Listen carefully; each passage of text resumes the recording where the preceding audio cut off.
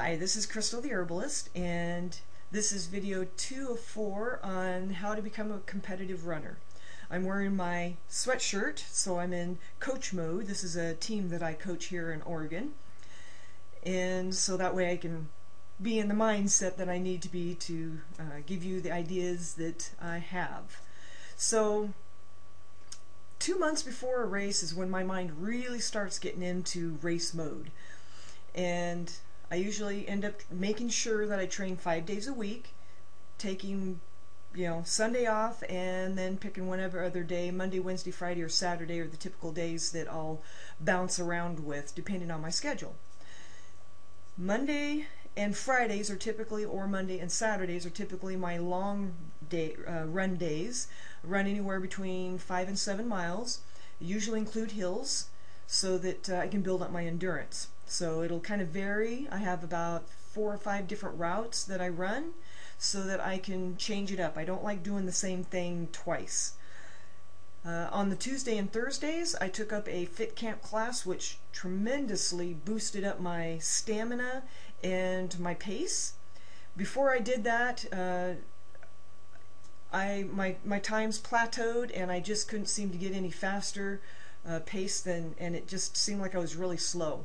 When I started doing this Fit Camp, which is in strength training and cardio training, whatever, it just trains everything. And having that upper body strength, I could really tell when I ran my race, the half marathon that I had done, I had the stamina and I could pump my arms when I needed to, and I really feel that that made a huge difference on the time that I got.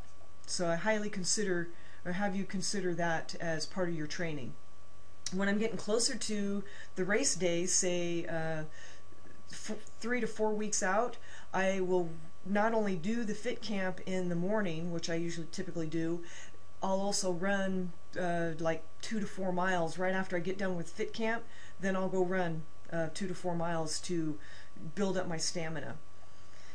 On the other days, so Monday and Fridays or Saturdays are my longer days. Wednesdays are usually my speed or hill training. And the hill that I do, I have a 1/4 mile hill, about a half mile from my house, and I'll run up that typically 9 to 12 times. I build up to making sure that I can do it 12 times, because I know if I can do it 12 times non-stop, I go run up the hill, jog back down, and I can do that without stopping, then I know that I'm in pretty good shape. It takes me time to do that, trust me. And then the other days, the other times when I do speed work, I have several different trainings, interval trainings that I do.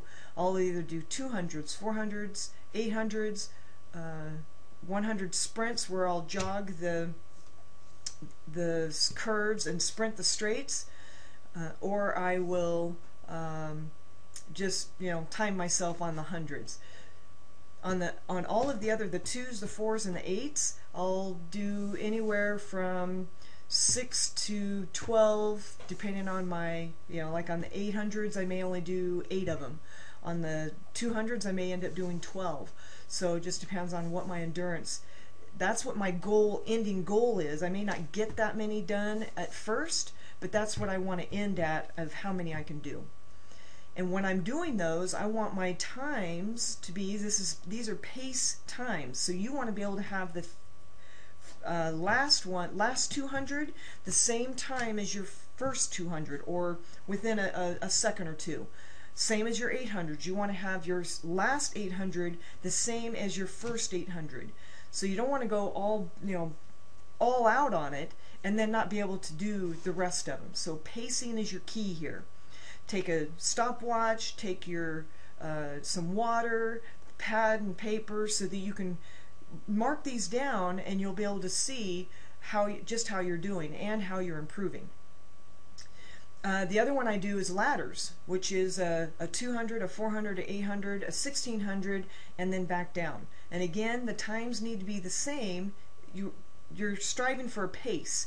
So then when you can get out on the longer distances, you keep at that same pace the whole time. So I hope that this information has been valuable to you. Please Facebook me, Crystal the Herbalist, and I'll see you on race day. Good health to you.